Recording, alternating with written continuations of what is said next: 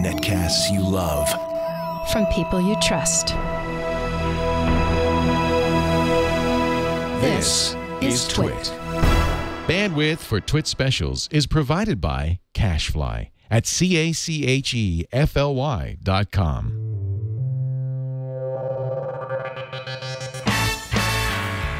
This is TWiT Live special number 204. I'd Fund That Beta 2, recorded June 14th, 2014. Hello and welcome to I'd Fund That, TWiT's crowdfunding show. I'm Glenn Rubenstein, and today we have 4 products that are midway through their Kickstarter campaigns, and they'll be demoed for us by their creators. Now, what makes the show interesting is that it isn't about millionaires seeking to invest. The only money at stake is yours. Throughout the show, you'll be able to ask questions in the TWiT chat room, and we'll also be conducting polls to find out how you feel about each product. We also have a panel here in studio, which includes Chief TWiT Leo Laporte, Hello. TWiT News Director Mike Elgan, and TWiT CEO Lisa Kensel. Hey, everyone. You should be intimidated at this point. Terrified. Yes. We're all smiling, so maybe we should have mean looks. They'll ask questions, give advice, and ultimately tell them, I'd fund that or go fund yourself. So our first product today is Qwerkywriter, and here to present is Brian Min. Oh, hello, Brian. Welcome. Hi. Super awesome and excited to be here. This product is called a Qwerkywriter. And why not QWERTY-writer? Maybe that was patented. I'm not quite sure. Okay. Qwerkywriter. I don't know. It kind of flew. I get the idea. Yeah. So for people listening, it looks like a very, very flat, traditional, non-electric typewriter. Yeah, so the Qwerkywriter is a USB mechanical vintage typewriter-inspired keyboard.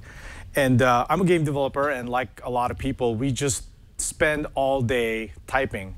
And one day, I have this like awesome monitor and these really cool speakers, and then the thing that I sort of touched, the keyboard that I was typing on, was pretty bland. I was introduced to this thing called a mechanical keyboard a few years back, and when I started playing on this, those mechanical keyboards were very expensive, but when I started typing on that, they had this super awesome clicky tactile feedback. I'm like, oh, this is amazing. And then it dawned on me, I wonder if there's a way to merge sort of this vintage typewriter style that I love with this modern mechanical keyboard. And that's when sort of I got this idea for doing this, and I've been pretty obsessed with building this typewriter for a while. Of course, I wanted to have a bit of modern elements to it. And so the modern element being, of course, this is a mechanical keyboard. So it has these clicky switches to it, which is super, super fun. Also, it has a sort of a USB port, so you could plug it into your computer or your desktop and type along kind of in that. But ultimately, the thing that's really cool about it is that it has a built-in Bluetooth transmitter, so you can sort of, if you have a tablet or so, you can sort of like thread your tablet via Bluetooth, and you can sort of, that goes, yep. Very cool, Brian. So this is actually on Kickstarter right now as the Qwerkywriter. Yes. You've got 19 days to go as of this recording. Yeah. You're looking for $90,000. You've raised $38,000. So you're not even halfway there. But you got plenty of time if we can convince our audience at home to buy this. I have a couple of questions for you. I'm sure you guys do. I do too. I want to know what the price is. I mean, first, yes, what are you looking to sell these for? So right now we priced this at $289. Okay. There's a number of reasons for that, but it just doing research, and of course the biggest cost for this is that I wanted to make sure that it was a mechanical keyboard, and apparently mechanical keyboards are very expensive, and so that was sort of the biggest cost. But that was something that I didn't want to take away, because otherwise it sort of lost the. You have sort of the look of the vintage typewriter, but I felt like it needed the switch to convince people that, well, this is kind of a modern interpretation, a resurgence of that switch that emulates that old typewriter. So I had to put that in there. And of course, the keycaps, which are expensive, and so it raises the price. And so a lot of people did question, say, well, wow, who's going to spend $300 on a keyboard? And so it is sort of a tough sell, but I think I tried to make sure that it really exudes a lot of quality, and it feels like something that's sort of an heirloom and kind of that kind of thing. So you have to price it so you can make money on it. Actually, I'm concerned that you priced it too low. You're not going to take vintage typewriters, take them apart, and make that keyboard. No. You're going to have somebody design something. How much due diligence have you done on the actual costs of manufacturing? So one of the things that I've done was our schedule is is longer than most Kickstarter hardware. You're saying August of next year for delivery. And so a lot of times when I look at some of the Kickstarters, when I did my due diligence, like there's no way that's going to ship in 6 months, and so I factored that in. And also just the fact that meeting with great engineers that are out there that knows about Kickstarter, and they inform me about, hey, these are the things that you need to do, and these are the kind of things it will cost. So like tooling will cost $4,000 to $8,000. You know, these keys cap will cost X amount. So I was able to kind of like price things out in a way that I felt was pretty aggressive, but at the same time very realistic. You feel confident that you can make, this won't be plastic keys, that you're going to be able to make something that's pretty close to what I see here for that price and still make a profit? Yes. I mean, it'll basically just break even. Okay. That's what it's going to cost you. Yeah, it's going to just, not including sort of the elbow grease. But wait a minute, if you're only going to break even, what's the point of doing it? Well, I think the idea was that it'll break even, but I'll have more units that I can. Cost goes down. At that point, I would be able to sell at a profit to be able to invest. And you may put it in retail at $325. You may not be able to get it at $289. That's the Kickstarter price. Right? Yeah. I think, and that was just really challenging in those numbers. And I think maybe again, getting I was able to try to get some business kind of sort of advice, and that was I wanted to make sure that the number made sense for our backers, but at the same time there are definitely some unknowns, so it is challenging. But so it seems to me that you have two opposing goals here. One of them is to have a high quality keyboard, which is why you're using the mechanical keys. You want to go back to the era where, you know, mechanical keyboards, everybody seems to really think that those are the best kind. They feel good, they sound good, you can type really fast on an old IBM, whatever they are, the old, you know, IBM keyboards that are mechanical. Exactly. And that's one goal in one direction, and in another direction, you're trying to be decorative. You're trying to be, it's a visual. It's essentially not a pun, but it references a mechanical keyboard, an old-fashioned mechanical keyboard, especially the big ARM thing. Yeah, the Chrome return. Yeah, I love that. Exactly. And I would by the way, I would recommend that the default behavior of that should be a return. Yeah, I think that makes sense. And then let people modify it from there. Right. But those are opposing kind of approaches. And I mean, I would love personally to have somebody design a keyboard that's purely for the practical performance of it. Sure. But that's not what this is decorative. This is decorative, which is, but it's also, he's also trying to have it be higher performance. So a lot of the cost is to take something that's primarily decorative and making it also high quality, and so that there you end up. There are Etsy artists who are taking traditional old Remingtons and reconditioning them. I'm seeing one here by a guy named Jack Zilkin. It's $800. It's USB. You plug. You actually have room for the, and it's a full typewriter. Yeah. Right. $800. But that's a converted old typewriter. That's completely scale. different than what we're and having this does here. not scale. Yeah. Right? I mean, I could see, I could see in the future that you could take this. This is a pretty. You're essentially referencing a very plain vanilla, 1900 era kind of mechanical typewriter. But you can imagine some crazy like steampunk types and some really amazing things like that. Because again, this is all about decoration. Remember, you're talking to a guy here who spent over $5 grand on a steampunk laptop. This would look amazing. Right, but yeah, this would look amazing so you're not maybe the person we should be talking to on that. Yeah, no, in fact, I'd be more than happy to just. I'm a little torn because personally, I think this looks great. I would love to have something like this. It's a lot of fun. I should point out, because it's USB, you probably could use it on a computer as well as on a tablet, right? Yes, you actually can. Yes, absolutely. That was sort of like the initial first thing. I actually thought that this was a little bit too gimmicky, and then just what I would just. I think there's a market for it.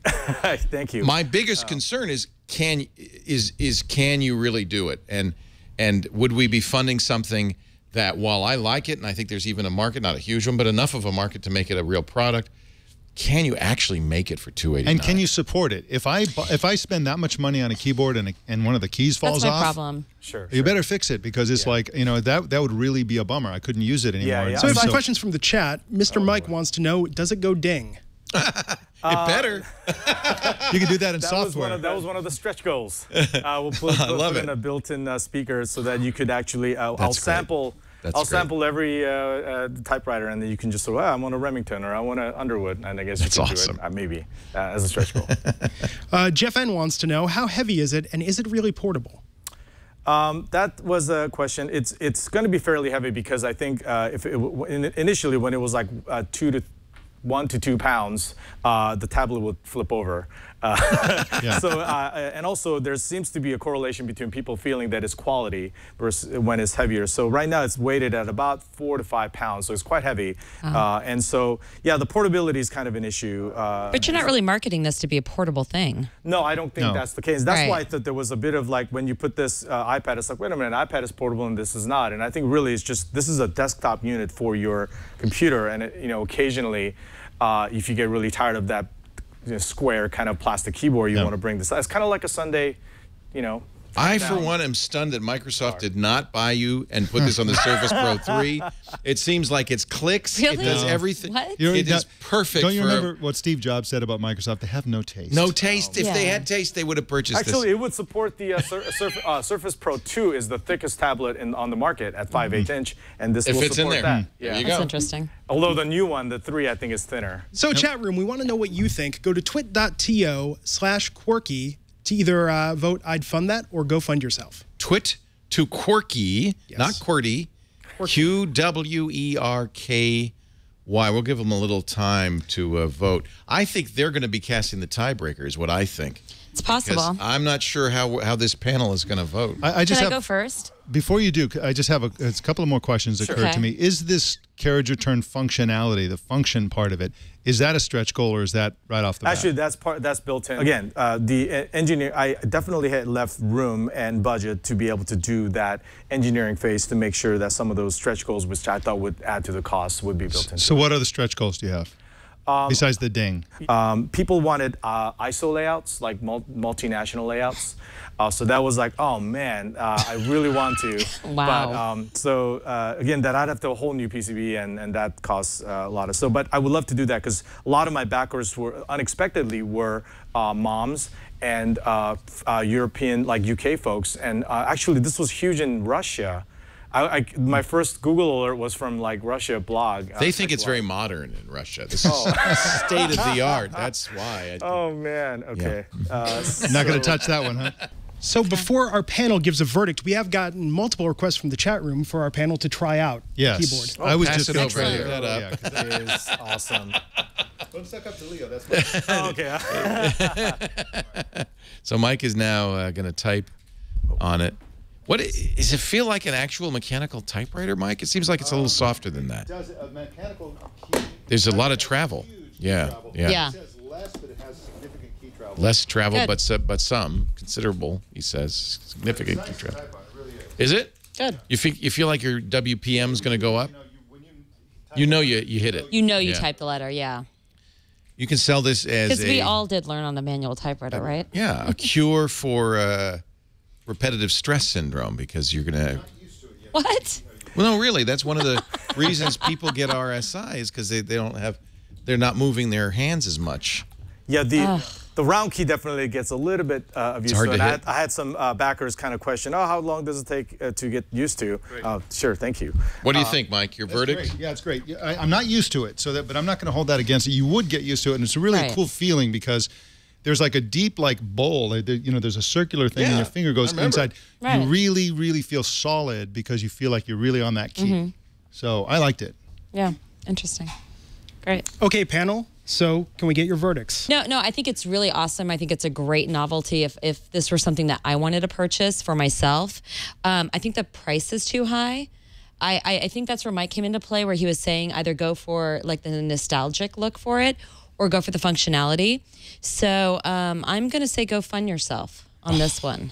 It's No vote. I like it, but it's too pricey. I think that's going to be, unless you're in Sky Mall, it's going to be a tough thing to sell. That's a good suggestion. So here's my here's my It's going to be thinking on niche. this. Yeah, there are a lot of things about it that I really like, and some things about it that seem impractical.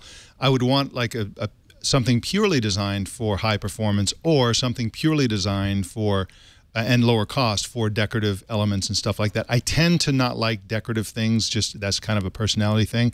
And I'm like 50-50 on the fence, but if I really dig down deep, I'd have to say that I'd fund that because I personally would want one.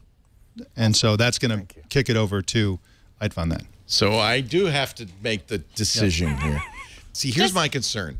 If we say go fund yourself, this is never going to happen. I know that Brian is not going to dig deep in his pocket, come out with a $90,000 to do this on his own.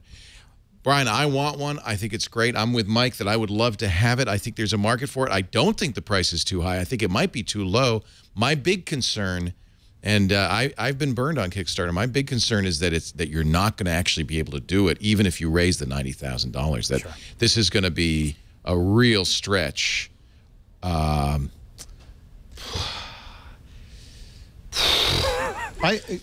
I make a comment on that last point? Help me, Mike. Help me. You can never know whether somebody is going to be able to do it or not. But I just get the feeling talking to this guy that he's the kind of guy who would do it. Good. I just have You have faith in Brian. Yes. Thank you. Quirky Toys, is that a company that's done anything else? No, this is our first. Quirky Toys we incorporated that because Kickstarter requires an S corporation, so we did that. That was an awesome learning experience. And so, I think to that point about the craftsmanship, I think I am a highly obsessive person, and so I think in terms of the way I feel about my backers and the people that sort of the minority that have given me the kind of support, it's such a sort of an invigorating feeling, and I feel like. I think that the essence and the soul of Kickstarter is for a product like this. Like this can't really exist, like Leo said, without Kickstarter because it's so weird. And so I wasn't looking for a mass market where I could sell soap. It was something that was really special. I feel like if I had like 500 to 1,000 backers or something, the 1,000 strong, we could have something cool. And well, it breaks my heart because I like you, Brian, and I think this is a really great product that I would love to buy. I just don't think it's doable at that price. And I want you to prove me wrong, and I want 1,000 other backers to go over to Kickstarter and prove me wrong. But I'm going to have to say go fund yourself. The only thing that can save you at this point, if you want to get that I'd fund that logo, is the vote of the people. And a tie gives him the logo. What do we got, Glenn? The chat room, while you have some very passionate supporters in there who definitely get this product, the ultimate vote, unfortunately, is go fund yourself, 57 to 43%. Oh, breaks my heart. Wow. But Brian, you got some publicity. People are going to go to that site. Maybe it's going to turn it around at Kickstarter.com. Look for the Quirky. I think it's a cool product. I love it. I want it. I think the and if you build it, I'll buy it. I want it. I'm hoping that he makes it through. I will do my best. I'm wrong. Thank you, Brian. Great job. Thank you very much for having me. So we're here with Brian. Brian, how do you think that went? I went pretty well. I was kind of disappointed that Leo didn't find it. I thought he was supposed to be the easy mark. What happened? Why? For me, this was such a amazing creative journey. I did a lot of it to just prove to myself that I could learn something and be creative and actually output something that was tangible. So it's an awesome experience. Even just being here, it's crazy just learning how to present my product and an idea in a way to convince other people. I mean, that's kind of like the essence of creativity anyway. So this whole experience is just nothing but a win-win for me. It's disappointing. We'll see how it goes. Maybe the few hardcore people out there that'll support me, that we can get this done, and then prove Leo wrong. If you don't hit the goal, do you see relaunching with perhaps a more modest ambition? I definitely have a plan B and a C for different things to be able to launch if it's not successful. But I'm not sort of thinking about that right now. I'm just trying to make sure that I think we could still do it. I think we have really people that believe in this product, and we'll see. But it was an awesome experience. Everyone should really try to do it and really think through what I think I'm really thinking through what Leo said. Maybe that isn't enough, which is really bizarre. I was so concerned about getting things cheaper that there are people that think the other way. Like, no, this is a great product. You need to charge a premium, but make sure you do it right. And so that's good advice. And ultimately, how do you feel about taking responsibility for just the hundreds upon hundreds of hipsters at Starbucks that are going to be using these in the future? It's going to be really, really challenging because every Starbucks around town. No, I can't take responsibility for that.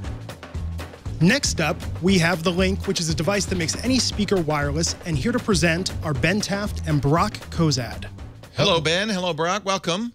Hello. Is it Barack, like the president? Brock. Brock. Yeah, and that gets mixed up often. And when did you guys graduate from middle school? Recently? Actually, elementary school. I think you're very. We just graduated middle school, so we're here. I'm teasing you, but are you guys in college? We're just about to enter. Next year, yes. Next year. So you are high school graduates. Graduates. Yes, we are. Rising freshmen. Rising freshmen, yes, sir. That's exciting. What schools are you going to? I'm going to Southern Methodist University SMU? in Dallas. And I'm going to University of Southern California. And USC. Wow. Very nice. UCLA, go Bruins. So this is neat. So did you guys do this in high school? How did this happen? I've loved music since I was a little kid. I played classical piano. I created a music website in high school. I recently sold it. Brock and I met in our school's incubator program called Entrepreneurship Engineering. And so we knew we had to figure out a way to combine my passion for music with his passion for entrepreneurship, our passion for entrepreneurship and engineering. And so that's how we created the first slide in our presentation will show Vibe Audio Innovations. And the mission of our company is to advance the way we enjoy music. When given the option between wireless speaker systems and wired speaker systems, the average consumer, they'd pick wireless speaker systems any day of the week. They're much more convenient. But the issue with that is that they can be between 150% and 400% more expensive. So people want these wireless capabilities, but you don't want to break the bank paying for these, outrageous wireless speaker systems. So we thought in our entrepreneurship engineering class that there had to be some way to give people the luxury of wireless audio without the burden of its price. So we created the Link. Dun dun dun. The Link is a small, portable, rechargeable device that converts any wired speaker system into a wireless one, as you can see over there. How it works, you just take your audio system's auxiliary cable, where you would normally plug it into your phone and leave it there. You would instead plug it into the Link. You can connect your smartphone wirelessly to the Link via Bluetooth, as seen in the after shot, and voila, no more wires. So, there are similar products out there in the ballpark of the Link, but we've differentiated ourselves in many ways. Sony, Belkin, Logitech, they've all made a Bluetooth adapter. But the problem is most of their products require a constant power supply, so their adapter has to be plugged into a wall, while ours is fully portable with the rechargeable lithium-ion battery inside. Also, there are some portable Bluetooth adapters, but a lot of the battery lives are, just 2 or 3 hours, while we really focus on making ours very long-lasting, almost 20 hours. And also, functionality with other Bluetooth adapters can be very confusing. There's a lot of extra features, a lot of buttons. It's not, know exactly what it's meant for, but the Link is a very simple, user-friendly, plug-and-play product. It just makes your speakers wireless, and it's that simple. And not only is it a functional product, but our sleek design and color options really set it apart from the competition. We actually brought a product designer on board who's responsible for creating various projects such as Beats by Dre headphones and RAD cameras. So we wanted, when we envisioned the design of this product with our product designer, Azar, we wanted it to be something that, without even knowing what the Link did, we wanted people to want it because of the cool looks, the cool sleek design, and not just that, but it also has very cool color options. So that's something that in our minds really separates us from the rest of the competition. Fantastic. And as for our Kickstarter, we started on June 3rd with a $50,000 goal, and we are 11 days in. We've currently raised $19,786, which is roughly 40% of our goal. And Ben will... Yeah, and most of the funds of our Kickstarter campaign are obviously going into manufacturing inventory, although we're allocating a good chunk of the budget to be able to really refine the electrical engineering so that the Bluetooth aspect can be a great experience for all our users. Be able to easily connect, be able to produce incredible sound quality with no disruption, no lag, things like that. So that's where we are today. And we really appreciate the opportunity to be on the show. Yeah. And to all the viewers out there, if you have any questions, we'd love to answer them. If you want to personally email us at brock@vibeaudioinnovations.com or ben@vibeaudioinnovations.com, we'd be happy to answer any questions you have. Yeah, and we'd love to answer any questions you guys have. Before you answer our questions, why don't we go back to Glenn? Chat room, we want to know what you think and want to know your questions for the Link Audio team. You can ask questions in the TWiT chat using the hashtag IFT, and you can vote telling them I'd fund that or go fund yourself at twit.to/thelink. That's twit.to/thelink. So I have a couple of questions, if I may. The Logitech Bluetooth audio adapter is $39.37 on Amazon. It's not rechargeable, though. That has to be plugged into the wall, and that's really the difference. It's very large, looks like a hockey puck or like an Apple TV type of thing. Yours is much smaller. What high school did you guys go to? We went to Menlo School in Atherton. Menlo School is a great school. Actually, my half-brother went there. And so they have a great entrepreneur program there? Just started this year. Yes. Yeah. We're the inaugural class. That's fantastic. Yeah. And are all the members of your team from that program, or just the three of you? Just three of us. Azar, how'd you find your designer? We just looked online. We met with a couple different product designers, and we were originally going to hire him with the little bit of seed money we had, but he said, don't pay us liked cash. He loved it. Let's make me a co-founder. We'll be a team. So he has a great track record, obviously, with Beats by Dre and RAD cameras. So. I'm sure your teacher brought this up, but one of the biggest issues with a product like this is not designing it, making it, it's getting distribution. You've got nothing unless you can get this in stores, get this where people can see it. Have you addressed that issue? Yeah, the first step we're going to take before we kind of worry about big distribution in retail is definitely direct-to-consumer, starting with the Kickstarter. We're going to be opening up our online store, and we're also going to be establishing a campus rep program so that we'll have... That's a great idea. Go to the colleges and sell them there. Because when you look at a product like this is perfect for any dorm. Right. You want every kid wants a speaker system in their dorm, but not every parent wants to break the bank paying between 150 and 400% more for a wireless speaker system. So for the convenient price on Kickstarter of $30 plus shipping, including shipping, excuse me, this turns any speaker wireless. So this is a perfect demographic for where we're headed next year in college. Exactly. So. Yeah, my son would use. He's a rising sophomore at Colorado Boulder, and he keeps asking me, "Can I get some speakers?" Yeah.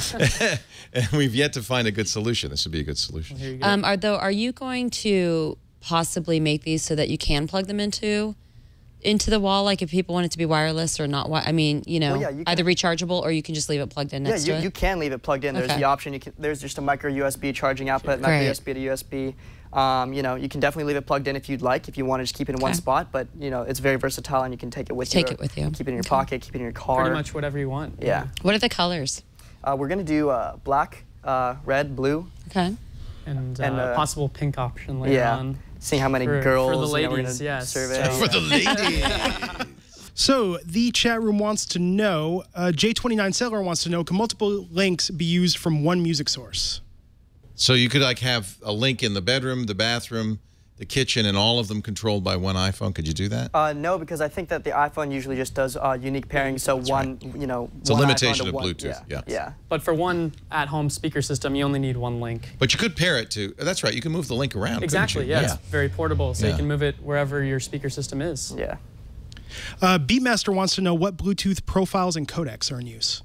So that's among the things that we're going to be nailing down after our campaign, but we're going to be really figuring out the electrical engineering aspects, such as what Bluetooth module we're going to use, and things like the codecs. Those are things we're going to be really making sure we're going to nail down right after our campaign. But have you identified a few? I mean, you have a beta, right? Yeah, that works? Our current prototype uses a V1.2. And is it working effectively? It works effectively, but we definitely think we can improve it a lot and use a very new, a newer version of Bluetooth. Yeah. Is this an FCC Class B device?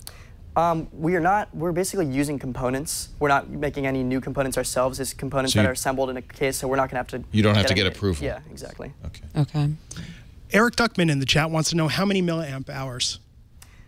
Is the battery or the module or the battery is about 2,000 milliamp hours, and your standard module, your Bluetooth module, will use around 100. So that's where you would get the 20-hour estimate. 20 hours. Yeah. Exactly. Yeah. And how many of these can you manufacture? I mean, where are you planning on to have these made? We have quotes, both domestic and international. We're definitely hoping to be able to produce a high enough quantity to go to China, within the 5,000 to 10,000 quantity ballpark. But if we want to produce domestically in our first run and lower the quantities, lower our margins a little bit, just to make sure quality assurance being here in the country, we might do that as well. Yeah. Okay. My biggest concern is that so many speaker systems these days already have this built into them. I think most people are going to already have this. It would be great, I guess, if it's analog only out of there, no optical coming out of there. It's like a little headphone jack, yeah, right? But let me really quickly let you know that in 2013, $10 billion worth of speakers were purchased. 97.5% of them were wired, 2.5% were wireless, largely due to the price difference. So that's interesting. All right, that's a good point. All right. So people might be looking for a way to make those wired speakers wireless. The more you hear a lot about wireless capabilities with Jambox and Bose speakers, but from our market or from our research, we found that it's a luxury. Yeah, exactly, and it's a small number of people who have these wireless capabilities. Yeah, I like it that you were able to respond so effectively. But Ben and Brock, I got to say, I just feel like this is a tough business. It's competitive. I'm just going to have to say I can't fund this one. I'm sorry, guys. No problem. Yeah, I think it's a really interesting product. I'm not sure I care that much about the color part of it. I don't think this is the kind of product that is all about accessorizing and having certain colors and that sort of thing. But I don't think that counts against you. I just don't personally think that that's worth your time to pursue that. I think you just make a black one or something like that, maybe 2 colors or whatever. It seems low cost, and if it works well, I think it's a very practical thing more than anything else, I think, because people have these old PC speaker systems lying around, and they plug their phone directly into it, and then their phone has to sit on the table, and then they go and they are in the kitchen or whatever, and the phone rings, and it's so loud when the phone rings when your phone is plugged in and all that kind of stuff. I mean, there are like all these little annoying things that people experience that this product could solve very nicely. So I'm going to say I'd fund that. Thank you. Yeah, I was on the fence on this one, but I think the colors make sense if you're going to really push this in college dorms, because kids want colors, they want choices, they like that kind of thing. And I have wireless speakers, so I wouldn't buy this for myself, but if I had my son in college and he's like, Mom, I want something, this might work for them. So if it works, and based on the price point, I'd say I'd fund that too. Thank you. Thank you. So I think you have two yeses, one no. 2 yeses, 1 no. What, by the way, what grade did you get on this? Hey, we got A's. A's. Of course you got A's. Of course they did. And by the way, guys, They're I on give Kickstarter. you A+. It's an excellent product. Well, I just feel like I think the price point's right. They just better make sure they get it out. I mean, You're right. It's It's a tough business. Monoprice makes something similar for $20. It's a tough business to get into. Right. Glenn, what do the people say? The people in the chat room say by a margin of 53 to 47%, I'd fund that. You got funded. So you guys got got the thumbs up right on that thumbs up. I'd Kickstarter. fund that. Thank you. We appreciate it. Congratulations, Thanks guys. again for having us on the show. Nice job. One last nice piece of ties, one by the well, way. but one last piece of advice: if you're going to be entrepreneurs in Silicon Valley, nobody wears a tie.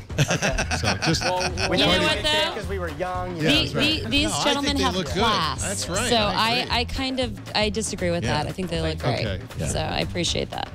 Thank you for having us. Thank you, All right. guys. Thank you. Brock Thank you and for Ben, coming. well done. And the Excellent. Menlo School, well done on a great entrepreneurial program. Yep. I think it's Thank you. fabulous. So I'm here with Ben and Brock from the Link Audio, straight out of Atherton, and fresh from their experience on I'd Fund That. What did you guys think of the process? It was really helpful. Got a lot of great feedback, both from the judges and from all the people in the chat room. It was tough. They grilled us on a couple questions, but it's ultimately it's these kind of questions that help you learn about your business better and make you more successful in the long run. So we really like the experience. What advice would you give to future candidates appearing on the show? Well, I'd say we found that having kind of a presentation, almost a PowerPoint lined out, giving people, give the panel and the people viewing a real outline of your product, we found that was very effective for our presentation. And if this goes well, what's next? We're definitely going to look into an expanded product line. There's definitely other inputs that that speakers use, such as iPhone docks, iPhone 4, iPhone 5, kind of the Lightning, the 30 pin. There's RCA jacks, just all these different types of wires and cables and inputs that are ready to be made wireless. So we're ready to do that. Next up, we have the Sherlybox, which is a private and shareable cloud on your desk. And here to present is Blase. welcome. Welcome, The Blase. Sherlybox, What do you got? huh? Hi, Please everyone. don't call me It's Shirley. Yeah, I heard that. Yeah, Nice, Mike. Go ahead. yeah. Blase. Please, So, Blase. I'm very excited to be here. Thank you for having me. So this is a device already funded, so we're stretching now to make it even better. So this is a private cloud, what we call it. But actually, it solves much greater problem than just storing your files, because I think sync sucks. Sync sucks. Sync sucks. Thank you. So what we do is we want to be a next thing after the sync. Means we want to be smart enough to know which files you need where, and we only predict that. So we have many devices, but actually what we use it is already a different purpose. Every device is used for different reason. You use it for specific, to fulfill specific need. Mm-hmm. So file distribution and file delivery should be aware of that context. Right now, every device is single universe. Mm-hmm. And syncing is just, I'm going to bet 95% of just waste of bandwidth and resources because you sync everything you might need, but actually you don't. You actually need the files that you accessing like last 3 days or the specific to your situation or location. For example, at work, you're accessing work files. At home, you're accessing private files. And we want to create a software that will be aware of that. It will be predictive, and it will be on your terms. It means you're not dependable on somebody else. So first thing we do, we don't send files anywhere. You send invites. So I'm creating a folder, putting my files there, and sending invites to my friends, and they see it on my Sherlybox. That's it.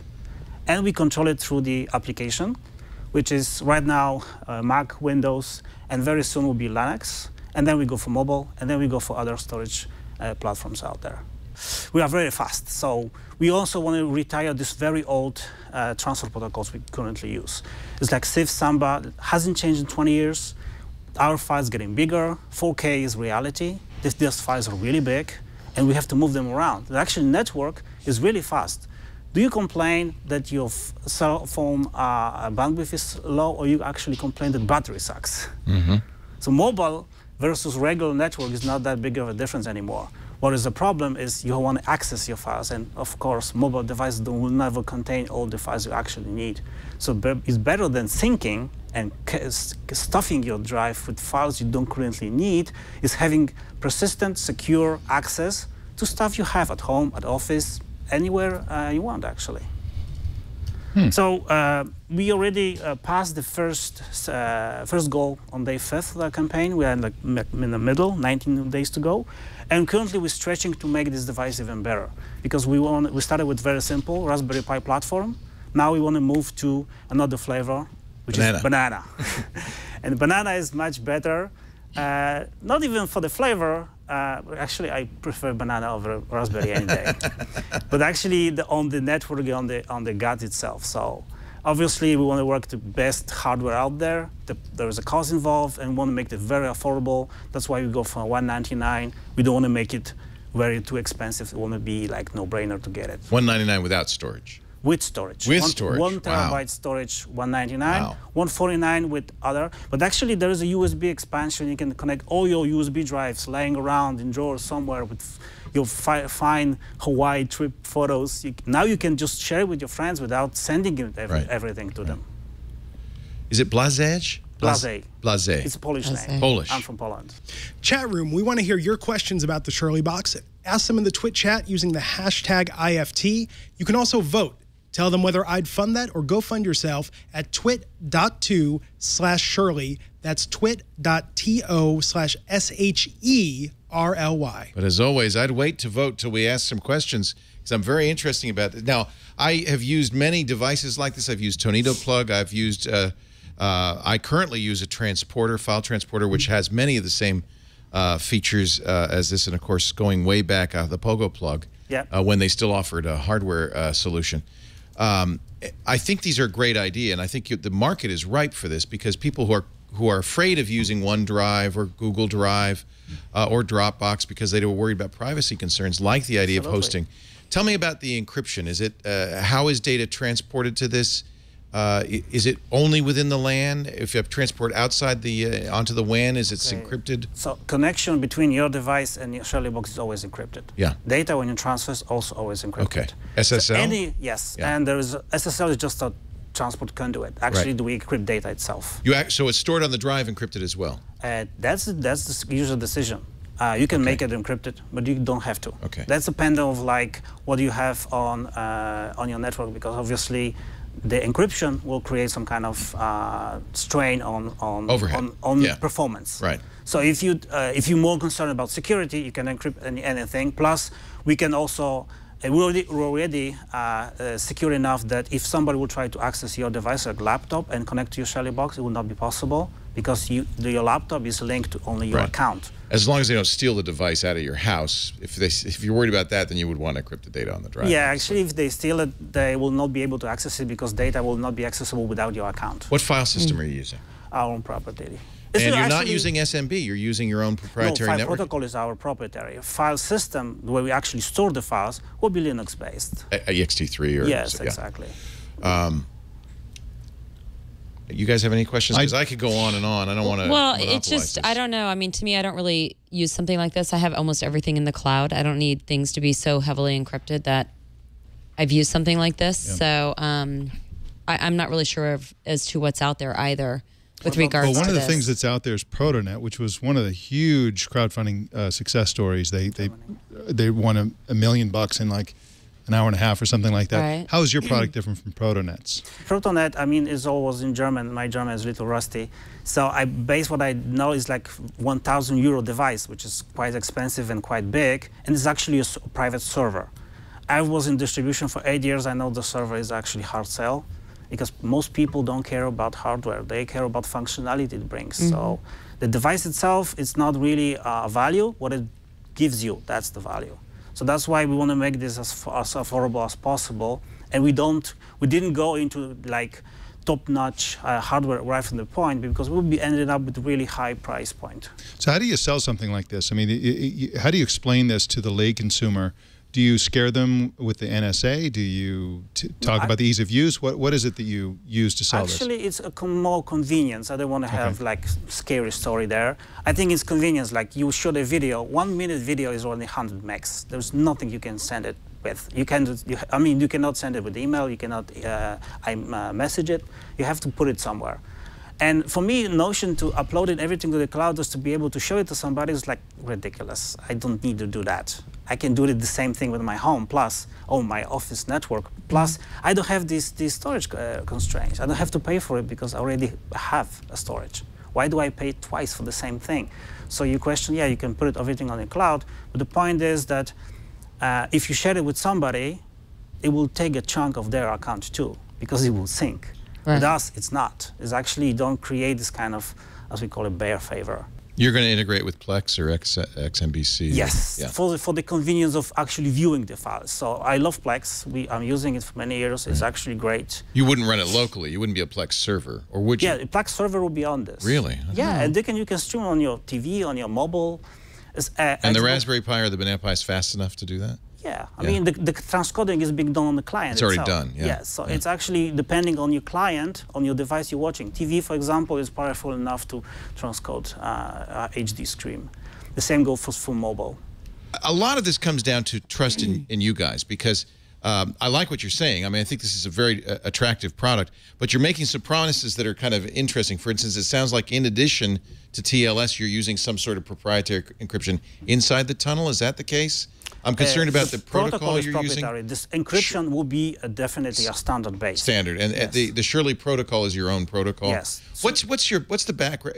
Do you have partners on this, or is it just you? Who's? No, I have a team. I mean, I have 3 developers, 5 guys full time back in Poland. Plus, we have outside resources like marketing and you've done you've done other stuff like this. It sounds like you have a VPN protocol. Yes, we started with technology actually. Yeah. We call it gateless VPN. It was actually the Sherly technology is based on VPN. So VPN normally requires a server. We develop a VPN, we call it gateless VPN, that does not require a server. Server is like a control point, not the congestion point. Right.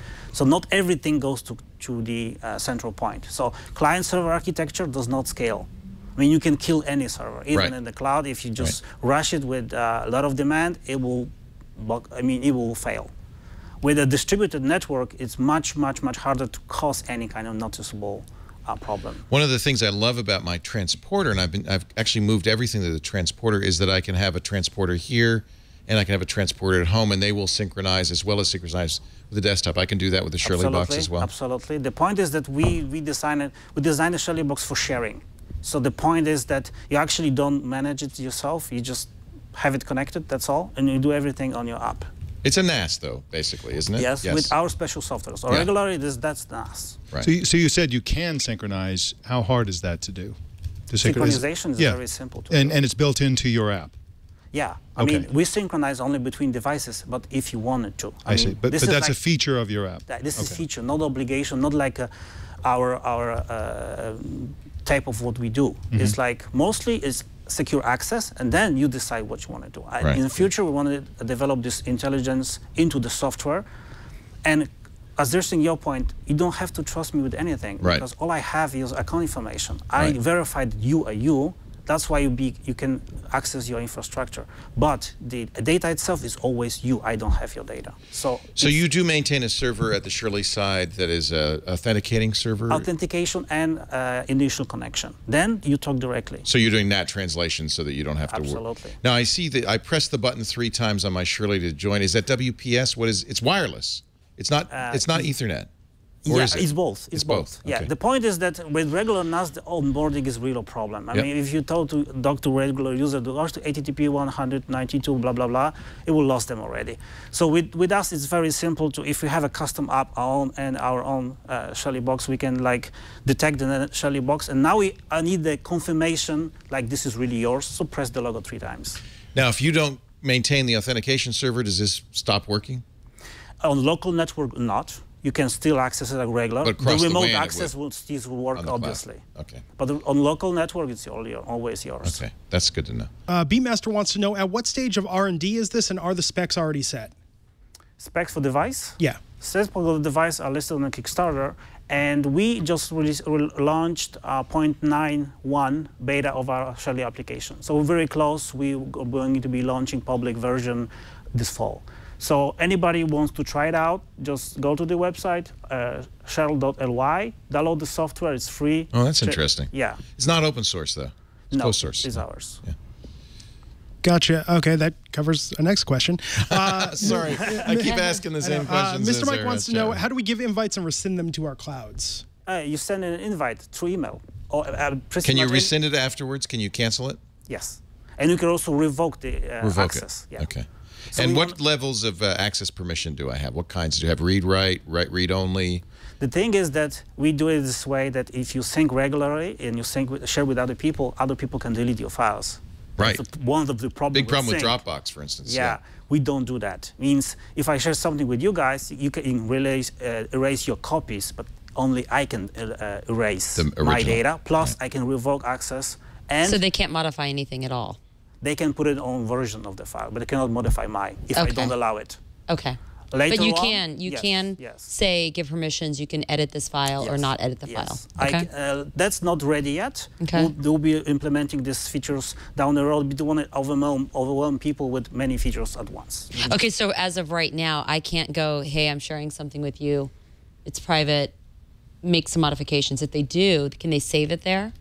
They can save it in the same file. It will be a different file. Just different file. You want that way you have versions. You have versioning, so you. Well, yeah, but sometimes you may not want that. But they're working on that second part. Okay. Yeah, actually, the versioning is really good for if you have like a master file and you accidentally overwrite it. I spent like several times sitting to 4 a.m. to recover what I had in my original file. Right. Yeah. Morbid curiosity: Why press it on 3 times? Why 3 times? Why not just once? It could be 1, it could be 2, it could be 10. To make sure that you meant it. Make sure it's yours. For example, you have, 10 of those, and you want to connect with particular one. I need to know which one you wanted to connect, right? So we have to identify it. I mean, I could ask you, like, can you type in a MAC address? Oh, yeah, that would be really fun. So that's why pressing the logo or actually doing anything else to distinguish between devices and also prove it's yours. I'm very intrigued by this gateless VPN. Why not open source? Because one of the problems I always have is that if I can't see the code, I don't know what it's doing. I agree, but hardly problem. It was open source and still was there. So I wouldn't say open source is guarantee of quality. And TrueCrypt, we don't know what the hell they were doing. Well, I'm using TrueCrypt, but now I don't know what's the thing. Right. And I love the TrueCrypt. So it doesn't. I agree. It doesn't necessarily solve that problem. And I'm taking, as a company, I'm standing 100% behind my software, and I think with open source, I like it really. But the problem is that nobody there is taking responsibility for the problem. That's right. With my software, I'm taking full responsibility for my software. You're using RSA. What are you using for encryption? Oh, there's actually various of many things we use. RSA, yes, absolutely. IAS 256. And there is also asymmetric codes exchange and private keys, public keys, which are dynamic and change. So you can also do symmetric? Can you do symmetric as well? Yeah. So these are all standard. So that's, I mean, that's great. I mean, we know that these are standard forms of encryption and that they're effective and work.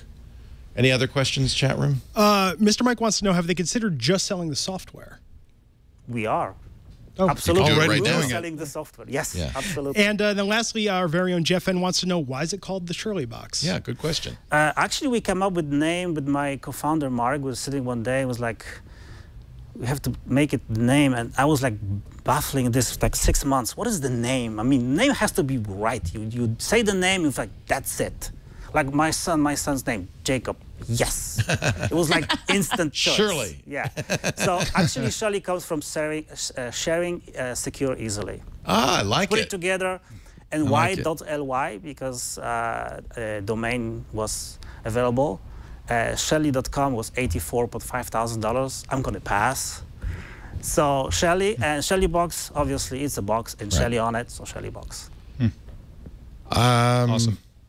And it's a woman's name, and it's a machine, so, you know. Yeah, don't call me Sherly. Yeah, I get that. Yeah. Surely you must be kidding. Yeah, I think it's Mike got a good did that joke. right away Yeah. on that one. So, panel, what are your verdicts? Mike, you get to start. Okay, wonderful. Well, I think it's Mike's turn. Yeah, and then I'll go next. All right. Well, I wanted to hate this. I wanted to pick it apart and find something wrong with it, but I can't. The price is amazing. It sounds like you've really got the technology nailed down. I think I can really see people wanting this product. I think the time is right for this product because of the NSA, even though you're not going to be pushing that as a scaring people into buying it. But people are concerned about the cloud, about cloud storage, and so on. And I think that it should be an easy sell to let people know that you're hanging on to the data and you're giving people access to something that's on your possession and is person to person. And I don't know, it just seems like an awesome product, and I'd fund that. Thank you. Yeah, I'll have to agree with Mike, because I was going like, why do I need another storage device for my files and things like that?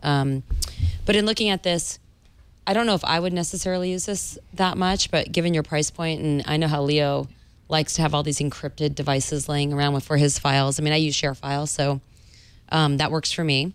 But I think this would be great for the price, the type of product it is. So yes, I'd fund that too. That's a really important point. This is one of the lowest priced products in this category. I've never seen one this price. Right. You know, a terabyte drive's $100. So for $200, I get this plus a terabyte drive. That's a very very compelling price, and I guess that's because of the Raspberry Pi or Banana Pi. Yeah. But you've put a lot of work into the software. Always a problem with stuff like this is the devil is in the details. The devil's in the software. And until we can use the software and see how easy to use it is, it's hard for me to say whether it's going to be a great product. It seems to me, though, you've checked all the most important boxes. I could see why it's been popular on Kickstarter. I could see why you got funded right away. And I think given the low price of this, that's a low risk to get involved, I'd be very interested in this. So I'm going to say I'd fund it as well. I think you've got 3 out of 3. Let's see if the chat room agrees. So this, I think, might be a first in that the panel all voting I'd fund that. The chat room by a margin of by a vote of 53 to 47% says go fund yourself. Really? Really? I think this is a great product. We obviously like it. The chat room, perhaps for reasons very close. It's close. I think some of that is a natural concern about who you guys are and what the software is behind this. And I do agree with that. I can understand that, but I think the time is right for a product like this. I like the industrial design a lot. I think it's an attractive design. I like it that it's Wi-Fi, which my transporter is not. Transporter is somewhat more expensive than this. So I think you've got a hit on your hands. I'm very excited, and I can't wait to try it. The Sherlybox. Thank you so much. We give you I'd fund that. You can put that on your site. Congratulations and good luck to you. We'll look forward to seeing more about it. Thank you so much. Thank you. This is like beginning. We're very excited to be I can see that. Yeah, I can see that. It's really, looks like good stuff. So I'm here with Blase from Sherlybox. Blase, how do you think it went? Oh, I think it was well. I was very nervous in the beginning. There was a couple of TV appearances before, but you know, the stress was there. But once we started, I think everything, you know, one thing led to another. It was really good. I was really think I get across what I wanted to show and demonstrate. So that was an I'd fund that first, where we had the judges all unanimously saying they'd fund it, but just by a slim margin, the chat room was against it. I think some of their concerns had to do with the lack of open source and with not knowing more about the encryption. Do you think that's going to be a stumbling block with the more hardcore tech types with this product? I think this is a natural thing for the software that is kind of related to personal trust towards technology or the software or the hardware. So obviously we will put more work into explaining what we do, how we do it. We're going to put more materials on our website to explain what the technology actually does. So what advice do you have to future candidates coming on I'd fund that? Yeah, probably try to be calm. And I guess it's like, I think the most important thing is like forget the camera. Just talk to people and answer the questions and things will be fine. And next up is RoboTar, which is a guitar chord robot that helps you play the guitar. Here to talk about it is Kevin. Welcome, Kevin. Hey, Kevin. Thank you. This is my daughter Anna and my son Ian. See, that's not fair. You brought children on. I don't know. They're awfully cute. It's okay. You know, it's a tactic, right? Good tactic. He's got to explain that these kids are going to go to college and he's going to need a lot of money. Exactly. Somebody's got to take over the business when we're successful, right? So RoboTar is a robotic chord hand for the guitar. I've got a couple of versions here to demonstrate. If you guys can, imagine one of these following scenarios. You're either a singer-songwriter and you want to experiment with lyrics or musical structure of a song, or you want to experiment with rhythm or lyrics, you can use RoboTar to actually play a song without having to learn the chords. All you do is strum. All you do is strum. You're still in control of the song. You use a foot pedal to change the chords. Some other scenarios are you're a music therapist or a teacher, and you're teaching young kids with delicate fingers, and you want to teach them how to engage in music in a different way. Currently, a lot of kids are limited to xylophones and tambourines. I think this is maybe another option. And then also, if you're a seasoned guitarist and you want to maybe experiment with playing both rhythm and lead on the same guitar, you can do that with RoboTar. But the most important kind of catalyst for me putting this together was my father, who actually played guitar his entire life and had a stroke. And he lost the use of his left hand, actually. And so, is that what originally inspired the product in the first place? It did, yeah. Okay. Yeah. So actually, he has one right now, and he's playing guitar again after 20 years of not playing. And since I've started, the first prototype was rather clunky. This is the second prototype, and now we've got the Kickstarter version here on my left. The way that it works is it clamps onto the neck of the guitar. One of the main questions we always get is, can it slide further up and down? The nice thing about having a robotic hand is that you don't have the limitation of 4 fingers. So you can actually create any chord that you can dream up in the first 4 frets of the guitar. It doesn't need to slide up. There are a few limitations on higher notes on the first couple of strings. You can get around most of those with a single finger if you really need it. And the way that it works, we have some software that goes along with it. You actually create the chords in the software, and as you save the chords, you can put them in sequence in a song. Once they're in the song, then you simply play. And on the software, you can actually see when you demo it that you plug in the song with the chords in sequence, you put in the lyrics that you want, and you place the chords over the top of the lyrics in the appropriate spot. You push the pedal, and it'll highlight the chord on the software that you're playing, and you strum along or finger pick, let go, and then press again for the next chord. So the best way to understand it is to give it a try. So I'd love to have a volunteer. I'll do it. Since Lisa says she won't, I'll step up here. Let me take My question is, can you use it to cheat in Guitar Hero? So this is really, you're really playing guitar, and I think some real guitarists might get mad at me saying that. It's not intended to replace learning guitar. That's not the intention of it. It is for people that maybe have always wanted to play but have never had the time to learn. It's for those that may have a limitation and can't play, and it's, you know, outside of that, it's a nice novelty to play guitar for anybody that, you guys mentioned karaoke earlier for one of them. You know, this is another option for karaoke. You can play along with your favorite songs and sing. And we had a lot of demos at the Maker Faire, and we were at the Solid Conference, and people came along and they would play, and we had a couple of sing-alongs break out. It was a lot of fun. It's amazing. I mean, it's like a robot. Let's give it a try. Play the Kickstarter edition. Yes. So while Leo's getting set up, if you want to ask questions about RoboTar, please do in the TWiT chat, use the hashtag IFT, and you can vote. Go to twit.to/RoboTar, and you can vote either I'd fund that or go fund yourself. We'll be back with the results later in the show. First of all, what I'd like for you to do is choose a song that we have on the list. So we have Take It Easy. Stairway to Heaven. Can I play that? You can give it a try. This is one that you actually need one finger for. But I got one finger. You can actually try the intro to Stairway to Heaven. He gave some of the previous Kickstarter campaigns a finger too, so. Yeah, I saw that. All right. And here's a pick for you. Okay. Now, this is just the intro to Stairway to Heaven. So what do I do? I just strum? You're going to put your foot down on the pedal and hold it down. Okay. And while you have it down, the chord is actually actuated on RoboTar right now. Okay. So go ahead and strum. And then you let go and press again for the next chord.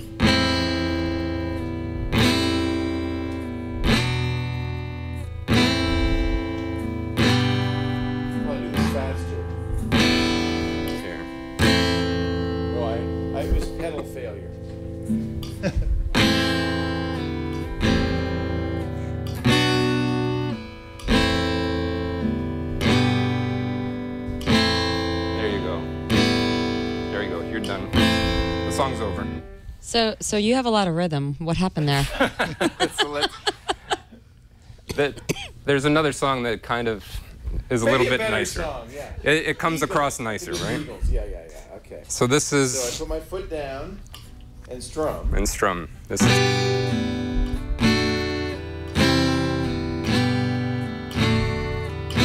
You can follow along here on the lyrics. Right here, you're on Take It Easy. Take it easy. Don't let the sound of your own wheels drive you crazy. That's not the sound of my wheels driving me crazy. You might want to actually follow. Please. Do you have a robo voice? No. Leo. Stand, take it easy. Yeah. Okay. Before we no more singing, please. But remember, I don't know what I'm doing. But you're also left-handed. Well, I'm lefty, but I don't think that matters too much. Shouldn't Why matter. don't you do? Demonstrate. Demonstrate. Here, I'll give you your pick. Here, why don't you demonstrate for us? I think that's a good idea. Yeah, I would rather have a professional demonstrate this. I'm not quite a professional. Professional robotarist. And do you guys know the words to this song? Everybody sing along. You don't want me singing.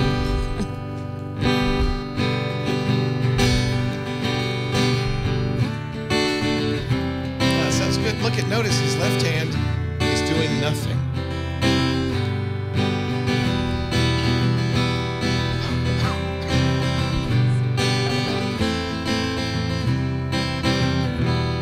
That's interesting. Very nice. Golf clap. Golf clap. So what happens if you miss the pedal? If you miss your timing on the pedal? You can accelerate your pressing to get back to where you want, or just stop pressing and you'll be back in the song. I mean, if you want to use this for teaching guitar. If you want to learn how to play guitar, my suggestion is learn how to play guitar. This is not for that. It's not for that. It's this is like an auto harp. This is something that will pick out the chords for you. It will pick out the chords for you, allow you to concentrate on lyrics and music. Where it can help teach, though, is rhythm. As was just demonstrated, some people have rhythm. Maybe use some more practice with strumming and the construction of a song. I'm sorry, Leo.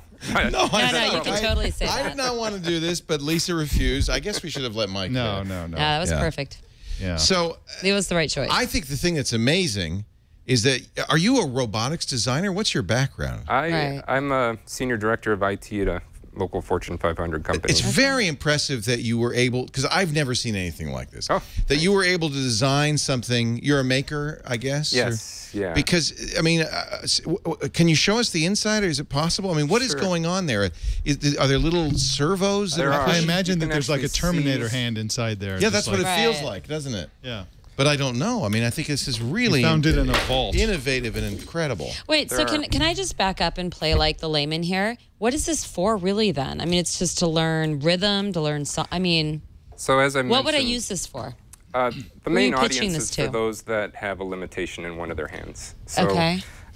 Like his father, who's a guitarist. No, and wants I understand, but we've talked about that. We've talked about teaching and rhythm and all of this. I'm trying to understand, if you're trying to sell me this product, why am I interested in it?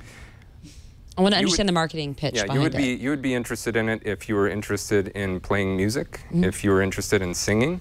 Right now, the only option for singers is either to sing to the radio or to sing with somebody else accompany them unless they play their own instrument. Right. So right now, this gives a new option for anybody that wants to practice singing. They want to write music. This is completely flexible to be able to write your own music. If you're a guitarist and you want, guitarists are, many that I know, they seek out different devices that will help them experiment with different sounds. This is an option to actually play rhythm using this, so some normal blues rhythms, and then lead further up the neck that can experiment with melodies. I had, in fact, on my RoboTar video, there's a professional jazz musician who plugged in some chords, played the chords with this, and then played melodies up here. And oh, that's neat. One of his comments was this actually opens up options for guitarists to develop melodies and play chords at the same time, similar to how someone might on a piano. Said right, today you can't really do that on a guitar. So how much is this costing, and what do you get with it? So we have an entry level with lower end servos, and we're working on a way to make sure that those lower end servos can actually perform well. I'm actually recommending the higher end servos, which is in this one. The lower end is $319. The higher end is $745. Okay. The thing I find most interesting is the maker kit, which is $175. If you're a maker, the instructions, everything you need to know how to do this yourself, and I think that's very interesting. I think there's a market for makers who might want to build something like this. Yeah, I think the interesting components in this and the software that goes along with it can actually be expanded to manipulate servos in many different ways. Right. So the idea here is that now there's a way to, and there's a bunch of different ways to do this with Arduino or some other microcontrollers, but we actually figured out how to do it with a yo-yo microcontroller, which interfaces with Android. So right now this is Bluetooth capable. Oh, it's also Android capable, so I could actually run the same software I have on my laptop on a handheld device. Hey guys. On a handheld device, tablet or phone, and I can see the chords on that tablet, so I don't need a laptop in front of me, and I can be wireless. And did you print the pieces 3D printer? These are all 3D printed through Shapeways. I just contracted somebody local to actually build out and send me the case and all the parts for it at a much lower cost. Shapeways, the quality is really great, but it's actually not too bad coming from the local provider as well. That's really cool. That's really cool. I don't really have a question other than to throw out a pointless suggestion that it could also be used in a band with, you have a keyboard player and you just need, like, you know, you need 30 seconds of a guitar. Yeah. They could use one hand for the keyboard and the other hand for the guitar. Anyway. We had a couple of high school kids in at the Maker Faire come by, and we were kind of joking around that they've got a friend that plays drums and another friend that plays bass, and they want to start a band. Well, all of a sudden you can plug yourself in and have some fun. It's, you know. I love your kids, I gotta say. Ian and Anna, you're adorable. Glenn? So a couple questions. Abstruse wants to know, how much does it weigh? It's about a pound, actually. The plastics aren't that heavy. Probably the heaviest part of it are the servos that are inside of it. But I have to say, having used it, it does just unbalance the guitar a little bit. Yeah, a lot of what you were feeling was the power cord. So with the longer power cord, you were pulling up the... it was pulling me down. Yeah. Got it. Okay. All right. Basically, I screwed it up in every way you possibly can, short of unplugging it. All right. Mr. Mike wants to know, where do they get the songs from in terms of importing them and how You can build any of your own songs. So ultimateguitar.com, you can go out and see all the chords required. So use the tabs. You can use the tabs, plug them in. It's very easy to build. In fact, there was a guy that demoed it that had his own song that he wanted to plug in. We plugged it in about 5 minutes, and he played. He had arthritis in one hand, and he played his song that he hadn't played for quite a few years. You plug them in yourself, or they're XML files, so you can share them. We're also, next step is to create a sharing website where people can share songs.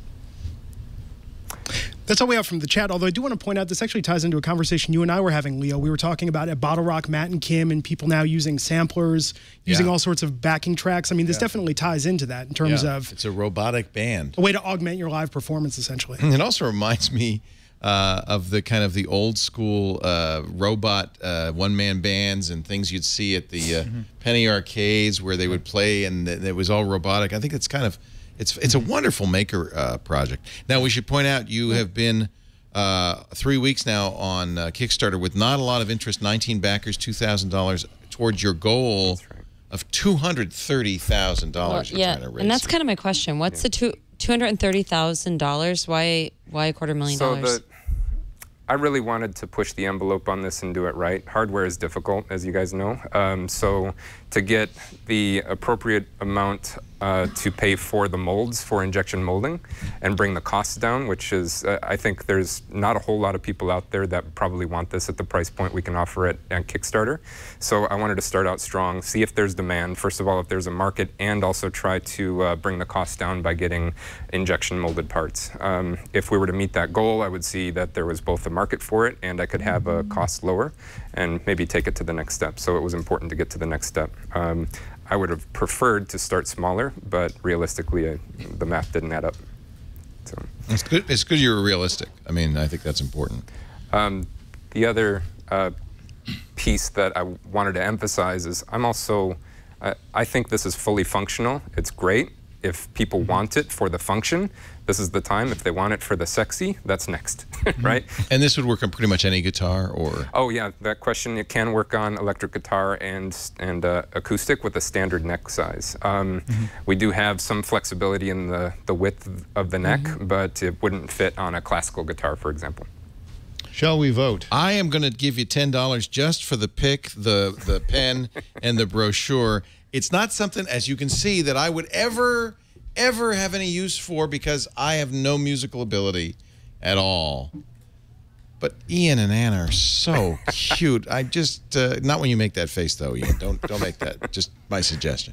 I'm going to say I'll fund it. Really? Yeah. Wow. You want to go next? Or you want me to go? No, I'll go ahead and go next. I think you need to narrow your focus and who your market is. I think the price is a little too high. I mean, quite a bit too high, substantially too high. I don't really care if it's sexy, but I had to keep going, who's this for? Why are you doing this? I had too many questions. And bottom line is, based on the price, based on how much you're needing to raise to make this happen, I'd say go fund yourself. You're such an evil person. No. Ian and Anna here. They're adorable. They're adorable. It's their father you're talking. I know. So, You're a sucker. There are a couple of things about this that are very compelling. One is the helping people who are impaired in some way to play music, which is very important and it's a beautiful thing. The other one is the maker aspect, and you're right there with what's happening in technology with the 3D printing and the maker thing, and using robotics to make art essentially. Those are two awesome things. But unfortunately, I actually think that what would be much more compelling, and I'm not even sure that that would be compelling enough, would be a guitar that has it built in somehow, as opposed to a thing that clamps on. I'm going to say go fund yourself, mostly for the same reasons Lisa did. The difference between the market that I can imagine, and it could be a failure of my own imagination, but the market I can imagine versus the amount you're raising, those are very, if you're going to raise that much money and you're going to have the next iPhone, that's one thing. But you're gonna I don't see this ever being a huge mass market thing. I don't think you necessarily intend for it to be. I just have trouble putting those two things together. So I didn't think when I came in today that I would be sitting next to two such grouchy people. Excuse me. Grouchy people. We're not grouchy. You didn't know we were going to be on the show? I appreciate the honesty. Let's see what the chat room has to say. Well, good news for Leo. 58 to 42%. Chat room says I'd fund that. You're kidding! The crowd says thumbs up. See, Anna and Ian, you were right to have him as your father. Awesome. Thumbs up. The tiebreaker needs to be somebody off on the RoboTar guitar chord robot. It's on Kickstarter. Yeah. You've only got 7 days to go. I hope we can help you get some. I tell you what, this is a great maker project, and I do. In all seriousness, I think a lot of people would very much love to get the plans for this, and they should go there and you can. I agree. Yeah. Yeah. All right. Thank you. Nice job, thank guys. you. Congratulations. Thank you very much. Thank you very much. Wow. Grumpy people. I'm not grumpy. I'm just a realist. I don't think cute kids is the criteria, Leo. That doesn't. Yeah, I need. Evan, controversial split decision in there. What do you think of? How do you think it went? Exciting. I'm glad the crowd came through for me. It's great. People definitely seem to be very split on it. What are your plans? I know you're a bit of a lofty goal with this initial Kickstarter raise. Do you have sort of a plan B if you don't hit that amount? I do. It was a bit of a Hail Mary. We wanted to make sure that there was a market for it. I think the market is focused, and we're going to regroup and see if we can target that very focused market rather than the broader market next. You got half your entourage here. I assume the other half is trashing the dressing room as we speak. Any advice for future contestants on the show? Come, show up, have fun, take the great advice. I think we got some good advice, and it's going to be, I looked on my phone on the way out, and I already have a new backer, so come check it out. So that wraps it up for our second episode of I'd Fund That. If you have a product you'd like to submit for consideration on the show, send an email to idfundthat@twit.tv, and we'll see you next time right back here on I'd Fund That.